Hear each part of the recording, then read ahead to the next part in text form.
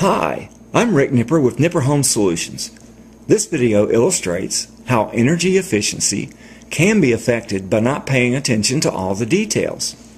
To orient you, I'm in a crawl space, lying on my back looking up at the floor joist, where the return heat and air conditioning duct is routed through the subfloor.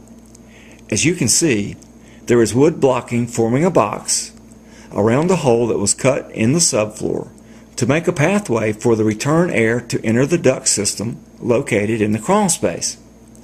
The heated air is being cooled as it passes through the uninsulated areas of the duct system.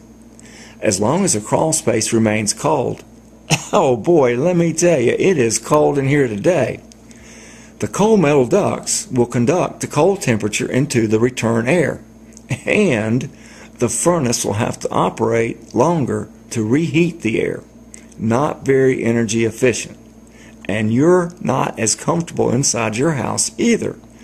The solution is to make sure that the flexible duct is installed all the way up to the flat sheet metal piece. And the flat sheet metal piece should be insulated on one of the sides. Insulation should also be placed against the subfloor around the boxed-in return duct. Nipper Home Solutions can help improve the energy efficiency of your home. So remember, the solution is only a phone call away.